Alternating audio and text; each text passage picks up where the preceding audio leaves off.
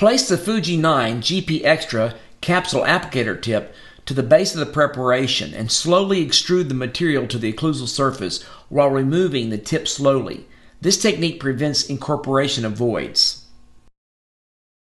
The material is condensed and the anatomical contours are developed using a curved instrument, a TINL-R by Brasseler, to quickly and easily contour the occlusal planes. Next, a pyramidal-shaped instrument, the Peter K. Thomas by Brasseler, can be used to establish optimal anatomical contours.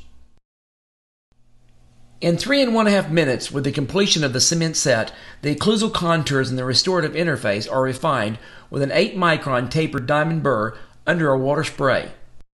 The restorative interface is inspected with an 1112 Explorer to ensure marginal integrity.